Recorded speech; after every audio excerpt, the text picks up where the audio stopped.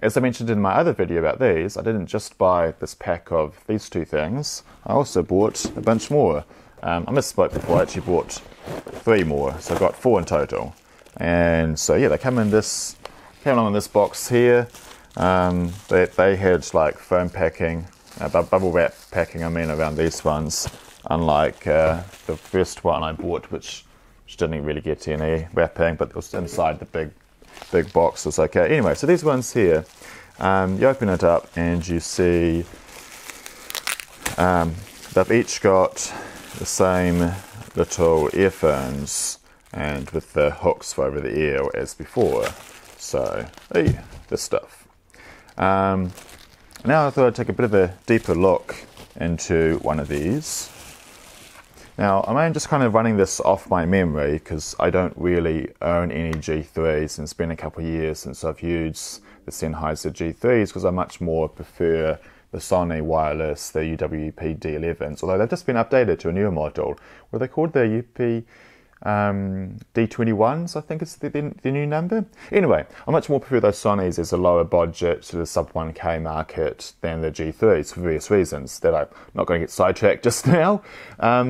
So anyways, I'm just kind of doing off my memory from when I last used G3s, which I kind of very rarely do.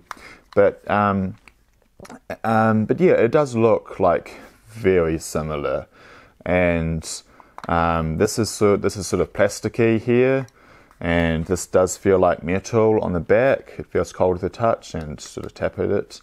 And but yeah, which is kind of what I remember from the G3s being, that they were a metal back and then the plastic front panel, and you got the sort of buttons in the same place and the on-offs. Wait, where is on-off? Oh yeah, on-off is at the top here because you dial here. But yeah, on the actual G3 talent packs, you have the on-off underneath here. But yeah, so when you compare it to the IEMs from Sennheiser, I do recall their knob being slightly fatter. Well, this one is quite thinner.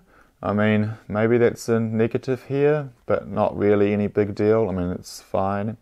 Another difference is that, do you see the sort of cone ribbing it has around the top? That's different too than on the G3, the genuine one. But if anything, I think this is a good thing. It means when you sort of bend this, it's going to be less stress at one point. It'll be more spread out. So I definitely think this is a good feature about that compared to the originals. We've also got these little soft pads here. So when you put a battery in, it will sort of sit in more firmly. I'm not sure if the G3 had that. I don't think so. But if so, that's another little small, nice detail. I don't know, what else can I really say? Well, I've got this, my friend's TV remote, so I'm going to cannibalize a couple of batteries from her remote so I can demonstrate. Next step, I'm going to actually turn it on for the first time. It'd be fun if it fails to do so on camera. Oh look, it turns on already. It must have had this switch on. Oh yeah, so if it's already switched on up here, it'll automatically turn on. It's good. And yeah, and it lights up orange, so you can see it in the dark. Although when I do any more button press, oh yeah, cool. So it is actually backlit, so that's good. It's one thing you might have worried that maybe they were cheaping out and not backlighting stuff. So you can use it in the dark, and yeah, I can change my channels that I'm set to. Yep, so cool. And then when I change the channel, it tells me what frequency it is. So for instance, I just changed it to 582 megahertz. It's got a battery indicator there, 3 fill bars. It's also got a battery up here for low battery on. So I presume if this goes down, it should hopefully turn on. What else can I really say about it? I guess it... Where are any more settings? Escape.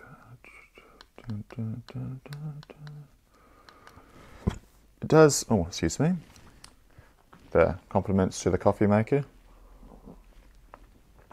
It does seem there are no more settings here than just simply the option to change what frequency you're on. So yeah, pretty basic.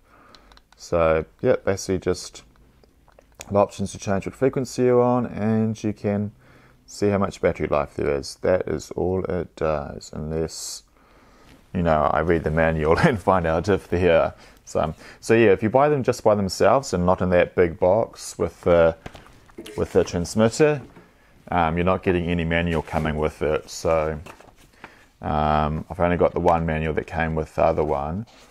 And does the manual even talk about the transmitter? Oh, it does. Cool. And low volume peak. Oh yeah, it does have this volume peak indicator light. 8 point. That's not the volume peak. That's the RF. Anyway, there's a mute switch on it.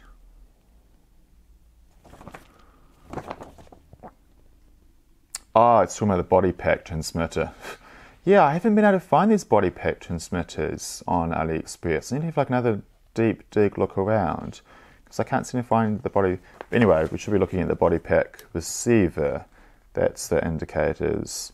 But yeah, no, it doesn't have much of that to talk about. So yep, that's everything. We've pretty much finished a look at it for now until I actually go out and use it for real. Any questions? Feel happy to ask me down below, and I'll answer to the best of my abilities about this Leicozic SR2050. See ya.